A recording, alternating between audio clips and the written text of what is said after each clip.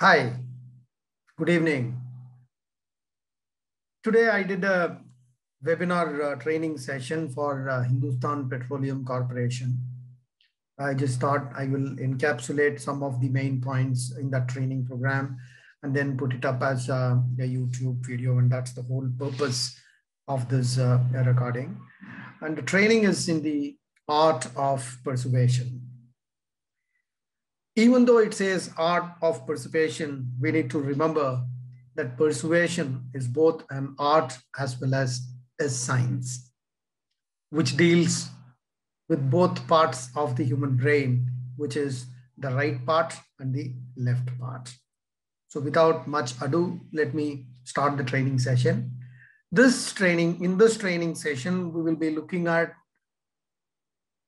an introduction to the concept of persuasion, what it is, and then we will go back in time and then try to draw some leaves out of Aristotle's teachings.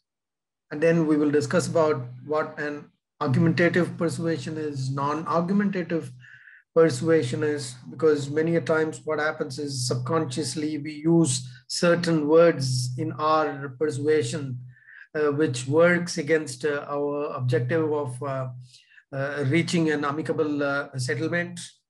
We are not in a position to achieve our persuasion objectives because of certain strategies, certain wrong words, etc., which we will cover in the section on argumentative and non-argumentative persuasion. Then we will, of course, look at some 7 important steps to master persuasion. And of course, we will have a finishing remark in terms of how we can assimilate the trainings, learnings from this small webinar, and how we can put it in use in our respective area of operations. Now, as far as the concept of persuasion is concerned, it is used everywhere in the world. But normally when you put out this question in terms of what is persuasion and where is it maximum being used. In fact, today I asked this specific question in the training webinar, and most of the people said it is used in sales and marketing. Yes, it is used in sales and marketing. But let's not limit its scope only to sales and marketing. It is used everywhere in the world, whether it is a HR department with union leaders, or it can happen between countries.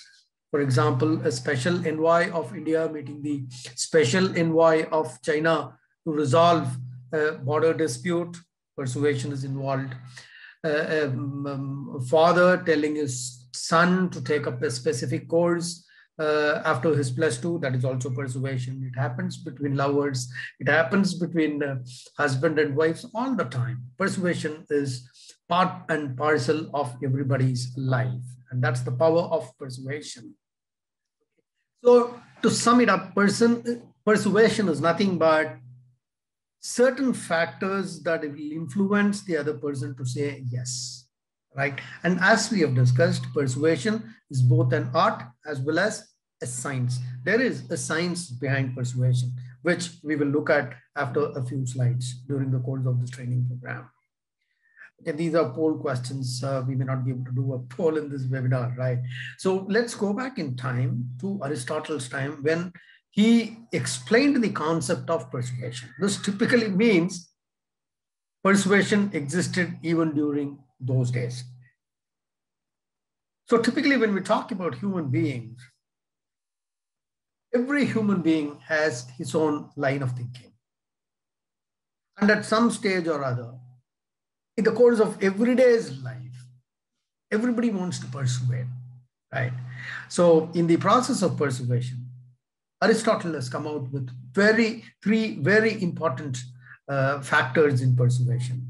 They are logos, pathos, and ethos. Let me explain to you what is logos, pathos, and ethos. First is logos. As it clearly implies, logos means the logic behind your discussions, the logic behind your standpoint. Secondly, it is pathos. Pathos consists of some of the emotional elements which are considered while you are persuading somebody. That's the pathos, emotional elements. And third is the ethos. Ethos typically talks about the ethics and morality.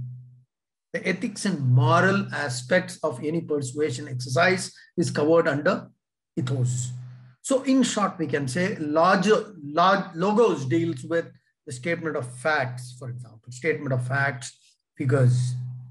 For example, if you are persuading somebody to buy your car, let's talk about a car salesman. When he's persuading somebody to buy a car, he talks about the car's BHP, he talks about the length, the width, the height, the special features in the car, the safety features, etc., etc. All these things are facts and figures. The second one is the pathos behind that, the emotional elements. When you typically talk about emotions, it talks about not just the facts and figures, but in the manner in which those facts and figures are presented to the customer. Those emotional. Are you able to strike a rapport with the customer with whom you are interacting? Are you doing things that establishes trust in the customer's mind? These are the pathos behind that. Typically the selling techniques, how well you speak to them, as you say them, what is your body language?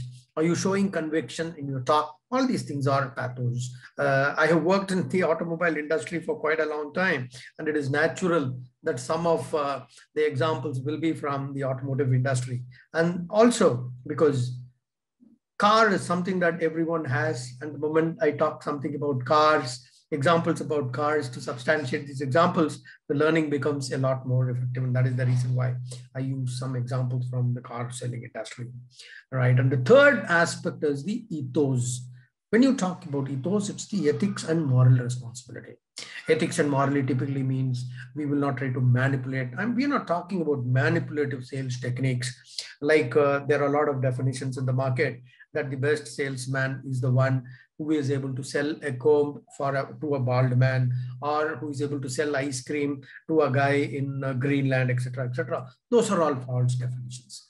In fact, even during my sales training programs, I come across a lot of sales participants who ask me, there is a proverb like this, so we have to, spread the net, we have to hunt the customer, we have got a murgi today. I've always said that these kind of languages should be avoided completely, because we are not looking at short-term sale numbers, etc., etc. Short-term profits are not long-lasting at all. And that's one thing that I always incorporate in all my training programs.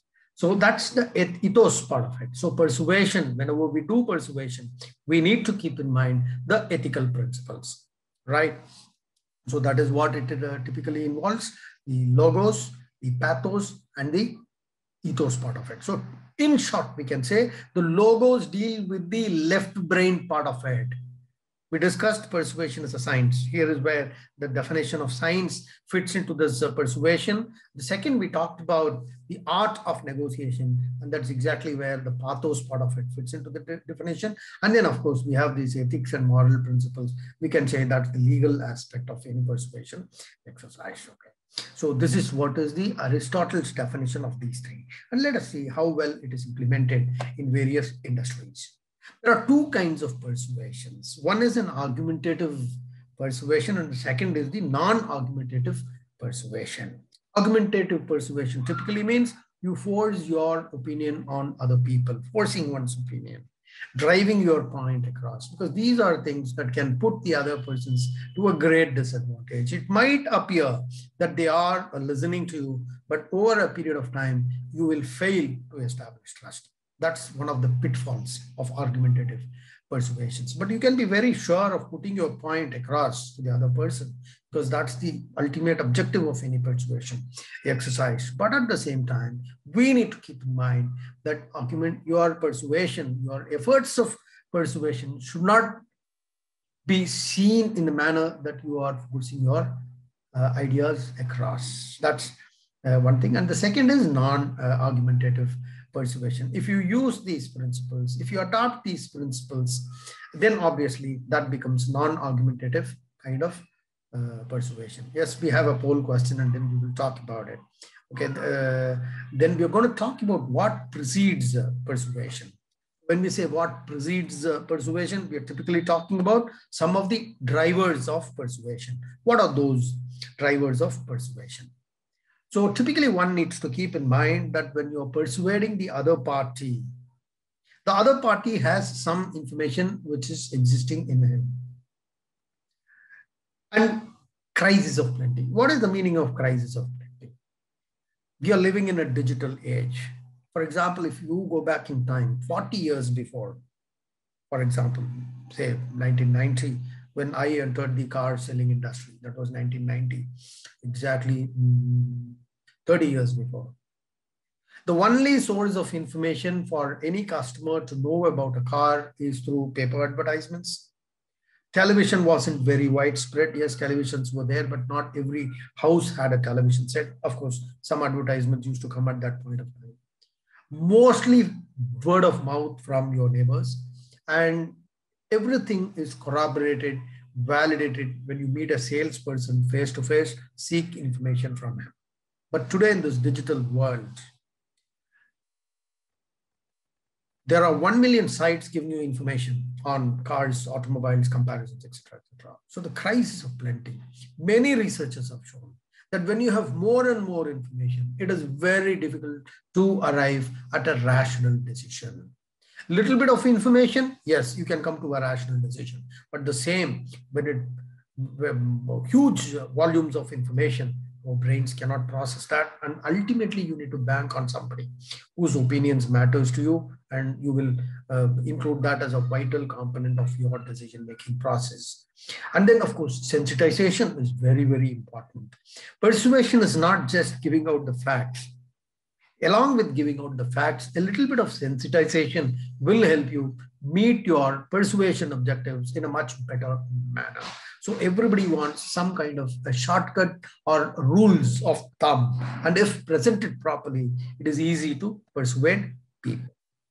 Now, if you look at the similarity, because in a normal training session, I put up these questions, we do discussions on these, dissect these in much greater detail. Session runs for 15-20 minutes, but unfortunately, this is an introduction session just to give you what kind of pedagogy will be followed in our training programs, and that is why I'm not hopping too much on all these. For example, this particular thing, what's similar in a ketchup, masala, and a butter? The underlying principle, if you think for a moment, it's nothing but comfort and convenience. For example, in a ketchup, what happens? Once upon a time, our grandmothers, our great aunties at home, they used to make all these ketchups at home. It's not a big science. Take out the tomato, they will boil it, they will peel the skin out of it. They have their own ingredients. They'll take maybe 3 hours to make ketchup. And of course, homemade ketchup's very tasty. Second, you had masalas. Today, you have an MDR, MDH masalas at home. But weren't our fathers, grandfathers using masala in our food? In fact, India is the masala seat of the whole world, right? We had masalas. But what we used to do, they had their own proportions, little bit of red chili, some dhaniyas, some dal powder, some salt, some mixtures, garlic, I don't know what. Using these components, ladies used to use mixie, not even mixie, even if you go back in time, people used to grind this. Every house had their own stones. They used to grind all this, and they used to make masala. The same thing holds good for your dosa batter, where you bring rice, you soak it in water, say 10 hours, 15 hours, then you put it in a grinder, clean the grinder, all those. But today people want comfort and convenience. You have ready foods everywhere. You get packed foods. You get butter in a plastic pan, open the open the packet, and you can make dosas. Masalas, nobody wants to get into that stuff. It automatically comes. Ketchup, there is a ketchup available. You don't have to get into this tedious exercise of plucking tomatoes, boiling them, peeling out their skin, etc., etc. Everybody looks for comfort and convenience. Now, on the subject of persuasion, what happens is, it is something like a masala. A lot of people say, oh, that's too much of masala, for example. But that's not masala. It becomes a masala if people use manipulative techniques, provide wrong information, provide wrong commitments, then it becomes a masala. But here, masala is just for example. We're talking about convenience here. So when you're bringing those, where does persuasion come into effect? Keeping those ethical things, ethical, moral principles in mind, and we do that persuasion, it's nothing but comfort to the other person. because he does not have to do all that. He does not have to go through internet and seek information, etc., etc. If there is a person whom he can trust, then it is very easy to persuade that person in your line of thinking. But again, at the cost of repeating it so many times, you have to keep the ethical principles in mind as we do that. Recently, I came across some advertisements which typically brings those aspects of pathos, pathos, logos, and ethos in their advertisement. These are some of the emotional advertisements which I have seen in the recent past, which I thought I will share with you. Just go through this advertisement. दो पड़ोसियों के यहाँ खुशियों की टोकरियां हैं आई। किसी चीज पे एक खिलखिलाती तो दूसरी रूठ जाती, फिर भी साथ रहकर मचलती गाती। कहने को तो हैं अलग अलग, पर एक दूसरे से अलग न रह पाती। उम्र बड़ी साल बदले, पर न बदली ये 9 की यारी।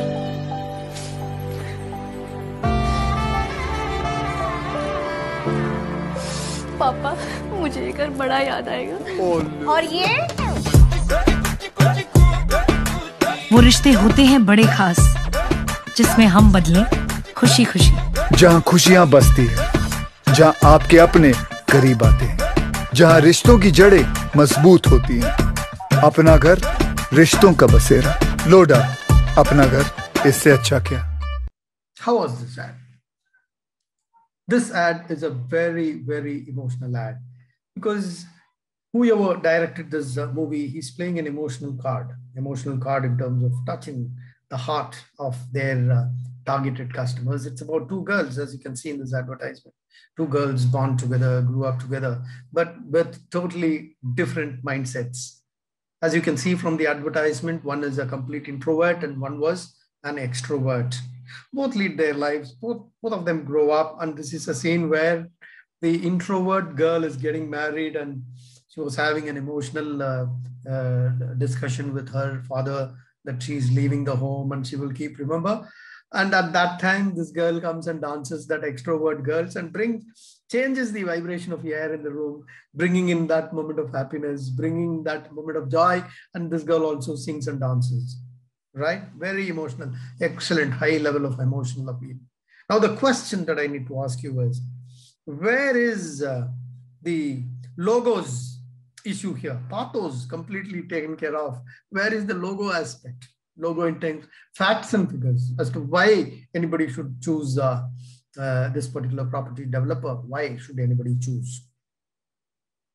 There is no question. There is no mention of it at all.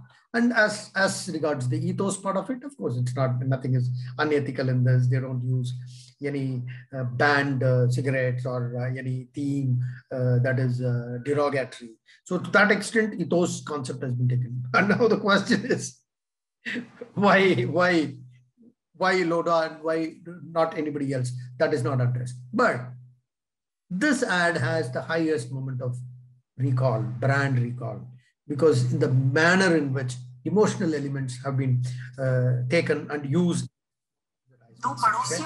Now we're going to look at the other one, which I really was very, very impressed. Look at this. भरोसा सिर्फ एक लफ्ज नहीं है, न कोई कल्पना है, वो तो एक गहरा एहसास है। तुम्हारे मन की बात कभी मेरे मन में भी थी, भरोसा रखो।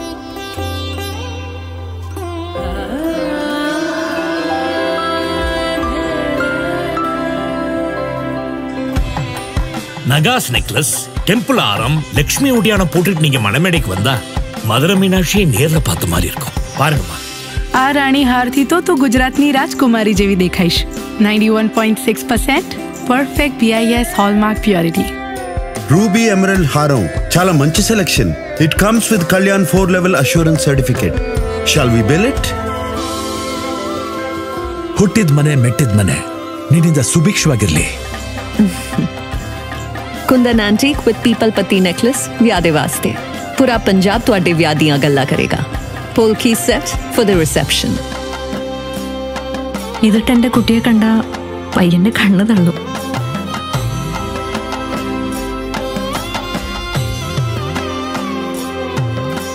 कई जुबान और कई अनुष्ठान, कई परंपराएं और कई संस्कार, और हर रिश्ते की बस एक ही जज्बात।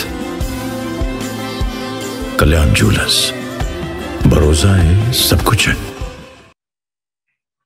Look at this. Absolutely an advertisement which touches the heart of people. And how did they do that?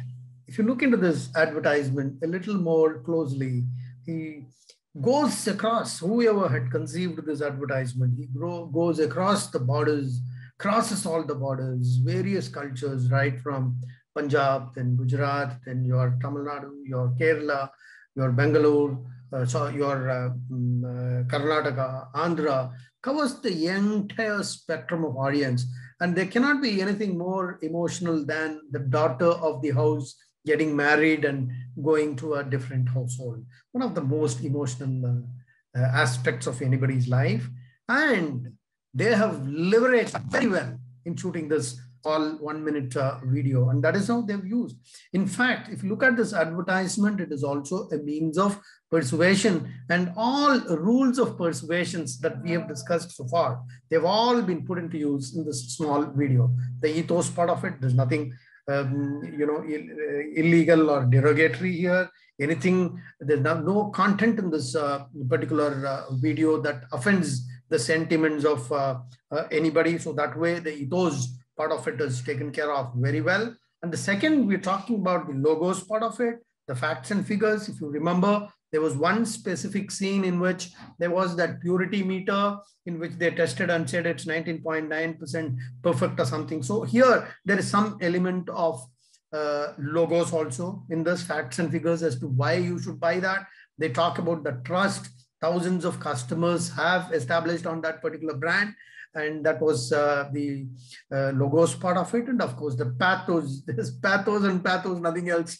Across the country, you know, the languages can differ, your cultures can differ, subcultures can differ, but the basic traits, the basic emotions between a father and a daughter of the house, leaving the house, is something very, very precious.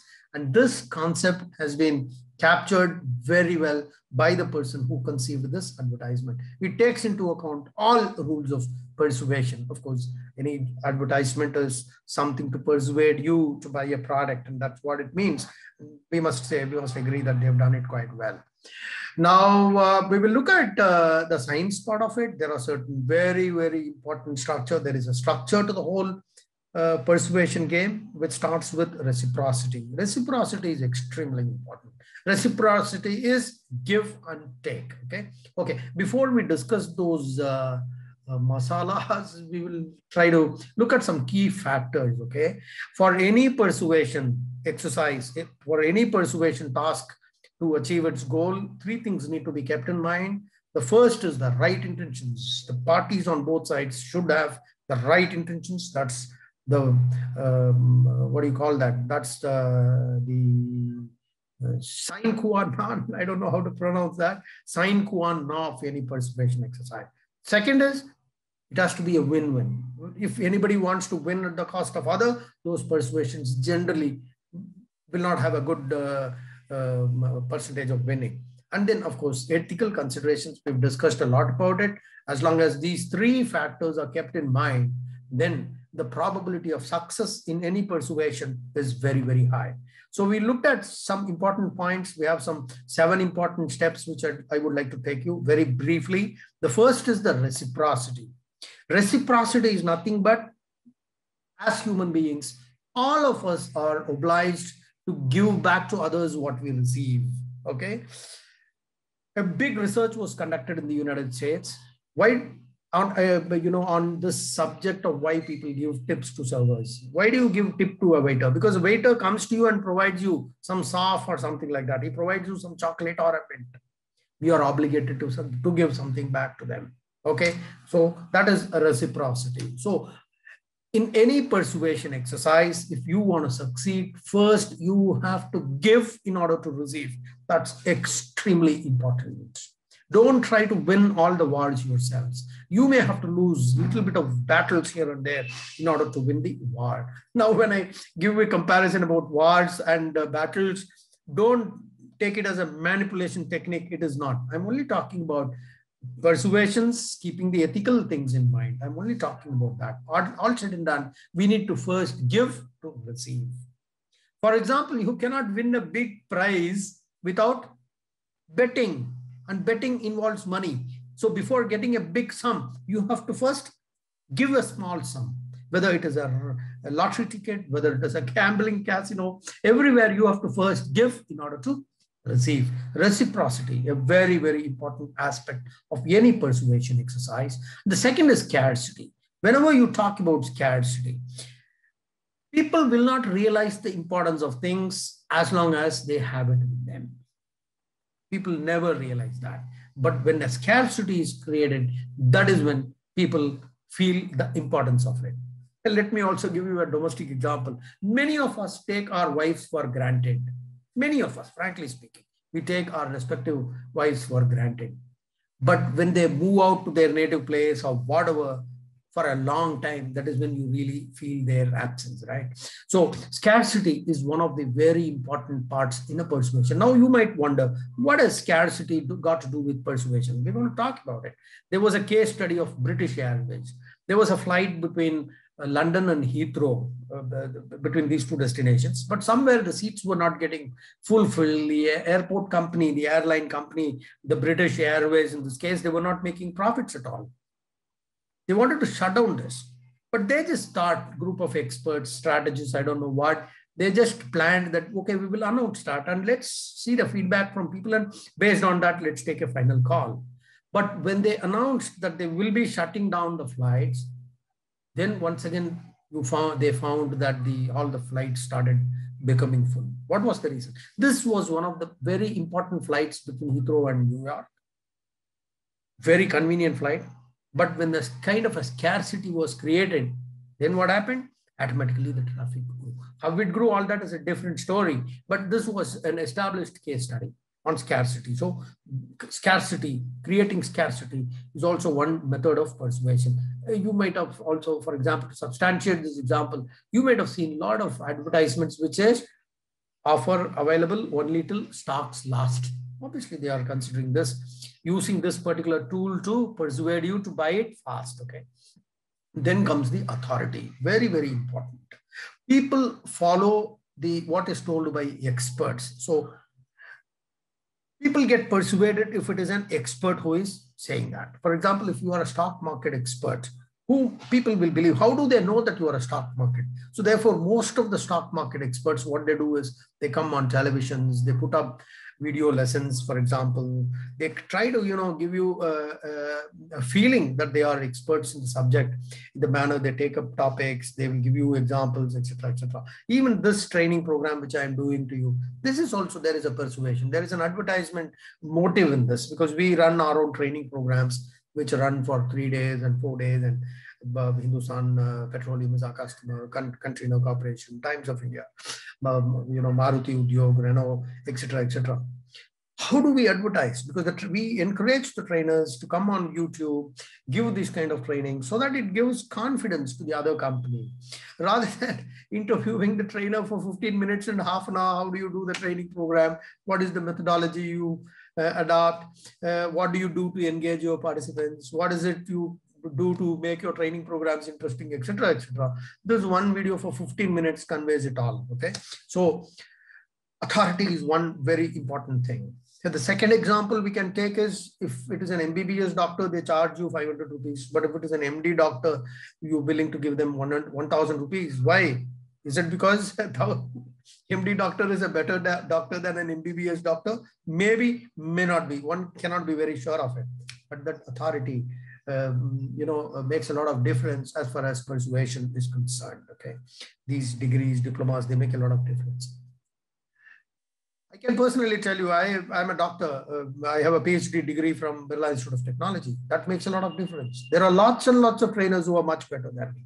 But when I show my degree to them, my title, a PhD in consumer behavior, that too from one of the top ranking business institutions in the country, Birla Institute of Technology, then of course it adds a lot of weight. So in persuasion, authority also sometimes helps a lot to you.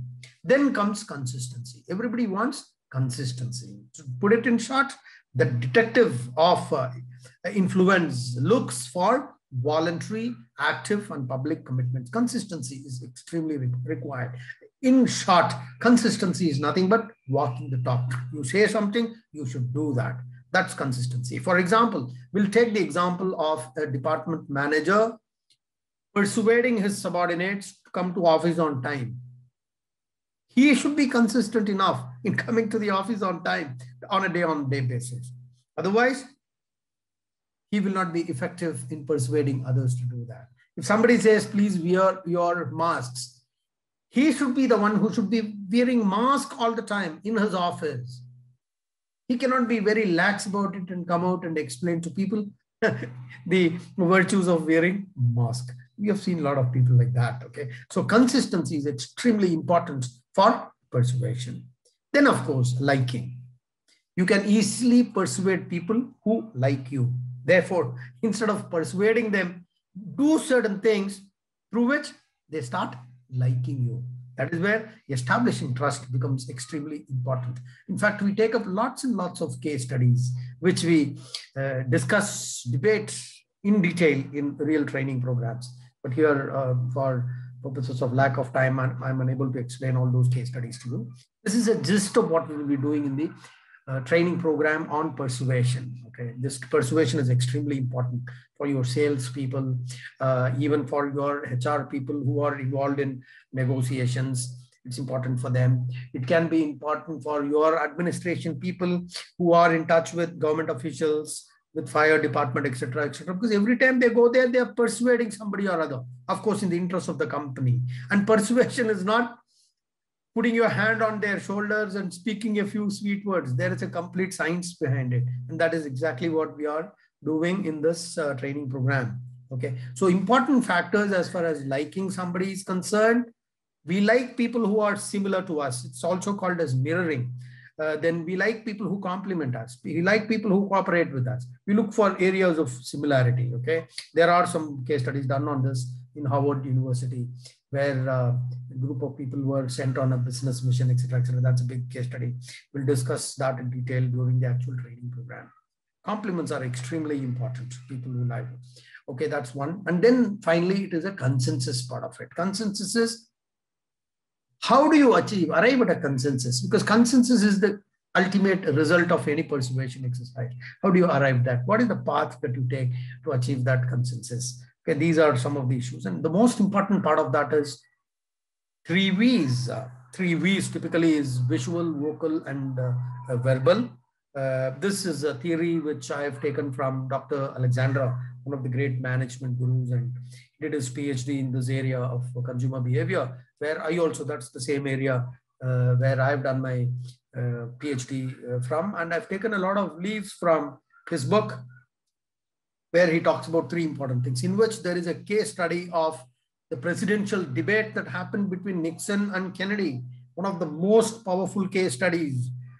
We discussed that. So typically when you talk about visual, typically when you talk about verbal means words and the words alone.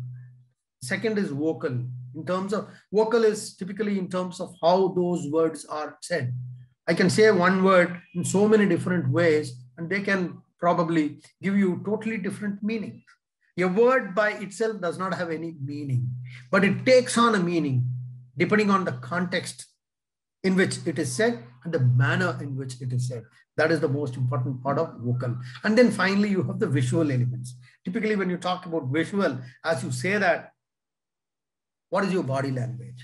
Is it so pleasing? Can I say, can you put off the TV? I can also say, can you put off the TV? Can you put off the TV? Makes a lot of difference. Now, if you were to write it in the form of words in a sentence, can you put off the TV? That by itself does not convey anything. So 100% of the message is only conveyed when all these 3 things come together. And that's the power of 3 V's. Nixon and Kennedy debates explains that a lot better. Just to give you a small example, what happened in that debate. Just like presidential debates happen year on year, I'm sure most of you would have seen this debate between Trump and Joe Biden recently, the presidential debates between that lady Kamala Harris and that professor, vice president candidate, I'm forgetting his name. Anyway, that's not very important. Presidential debates. So when Nixon and Kennedy, this is a story that dates back to 1965 or so, when this elections, 1965, after the debates were over, because those were the days when television was not much in vogue. Even in US, television was a luxury during those days, and most of the people used to hear these through radio. Anyway, so once the debate was over, the pollsters went to the streets and they wanted to check the effectiveness of this particular debate. So after the polls, and after that, they went on the streets and asked people on the streets, whom will you vote for? They wanted to find if there was a significant difference in their voting preferences before and after the debates. When they asked people, data was compiled and they put through some analysis, statisticians sat on it. They did all those statistical tests, significance test, derived a hypothesis, etc., trial A error, trial B error. These are some that generally researchers do. And unfortunately, they were not in a position to come to any conclusion. Looking at all the variables, local Americans, immigrant Americans, Hispanics, people from India, from China, from various, does it make a difference? No. Educated people, non-educated people, no. Men, women, gender, the East Coast people, West Coast people, they couldn't come to any proper inference. They've identified all these factors, but there was nothing on the result of which they will be able to make a meaningful inference. Obviously, they took this entire set of data to some professors in Harvard and they put their brain on it, the best of the best brains in the world. They spent time on it and then finally they came out with a report. They called these pollsters and said, your statistics, in your statistic modeling, a very important aspect is missed out, especially as far as this survey was concerned, which was the reason why they couldn't arrive at any meaningful solution. You know what was it? Very, very surprising when I went through that. After that, I started using it in some of my training programs. And later I heard everywhere in the world, especially communication programs, persuasion programs, especially at leadership levels, these things are discussed. You know what was that factor? Whole lot of people who said Kennedy will win, they watched the same program on the television. And whole lot of people who said Nixon will win, they heard it on the radio because television was a luxury during those days. They heard it on the radio. Now, as regards the subject of discussions today, which is persuasion, were the words the same in radio as well as television? Absolutely, it was the same. Was the vocal same? Everything was same. Vocal was also same. Everything was same. But what made the difference was visual elements. The words and the vocals were the same, but as they were said, what was their body language? How was their body behaving? Their hand gestures, their face, the smile on the face, pleasing, conciliation, confrontation, everything comes out. So you get 100% of the message only when all the three important elements come together. That is the verbal, visual, and the vocal. The survey opened mind-breaking perspectives in the whole manner in which we look at persuasion and communication. Extremely important. So, the moral of the whole story, because this is what we cover in a 3-4 day training program, somehow I've been able to encapsulate the whole thing in a much shorter time. So, rather than relying on our preconceived ability to persuade, we can learn a lot from others who have done these, who have implemented these and succeeded. Therefore, I would like to conclude this. Persuasion is both a science and an art. My name is Dr. Sadasivam. I'm a trainer, management trainer. And if you like this, I request you to subscribe to our YouTube channel. I will be coming up with more and more training modules like this. Those of you who have a requirement in your company to do these training programs, you can please approach me. The other details are there in this YouTube page. And those of you who do not have any requirement, please subscribe to this channel. We will be coming out with lots and lots of such capsules. Go through all these capsules and do remember to put your comments there. And if you want me to shoot up special training programs, please mention that, and I will set up my team to create content, and then I will deliver all that to you free of cost. Thank you very much. Have a great day. Jai Hind.